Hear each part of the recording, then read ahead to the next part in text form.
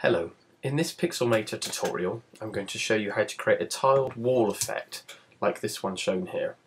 You can use any images, it makes absolutely no difference, and it's really straightforward to do. So to start with, if we open Pixelmator, and we're just going to create a new image. It really doesn't matter the size, so I'll just keep the default that I've got set there. And you can see I've got a blank canvas. Now what I'm going to do is literally, I've got these 3 sample images here just with fruit. But you can use anything. It will look great if you actually use pictures of people, tiled across, so you can have a wall of friends and family, etc. So if I just drop these images in, and I'm going to just position them really loosely, it makes no real difference where I put them. Just going to put 2 rows here.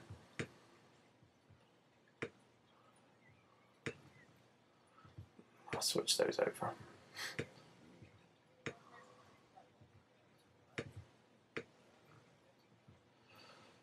Okay, and the really important thing at this point is to merge all of those layers so that they're one big image. If I go up to the layers option and hit merge all layers, that's now one layer. Okay, and if I go now to filter and tile and hit perspective, you'll see that now we've got all of these ropes that we can customize. This is trial and error, but if I just start to drag this one up here, for example, drag that one, line that one up, start to see you've got complete control of how the wall's going to look. If I hit OK there, you can see I've created a tiled wall effect in about a minute. That's how quick it really is.